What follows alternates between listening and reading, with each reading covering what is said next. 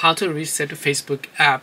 Hey everyone, welcome back to our channel. In this video we are going to be learning how we can reset the Facebook app, so make sure to watch the video till the end. Now remember that we are talking about resetting the app and not the account, so we just want to reset it without having to install the app again. So you can actually do this if you're having issues with the Facebook app by simply going to the settings option here. Once you go to the settings app, you can simply search for the apps section here. So once you go to the apps section from here, you can simply search for the Facebook application from the list, and then just make sure to tap on Facebook. Once you tap on the Facebook app over here, what you want to do is go to storage, and once here tap on clear cache, and also make sure to clear the data. Once you clear the cache files and data of the Facebook app, everything would have been resetted to the factory version when you first installed the Facebook app.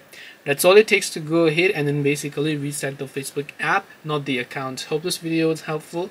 If you have got any questions, then feel free to also leave them down below.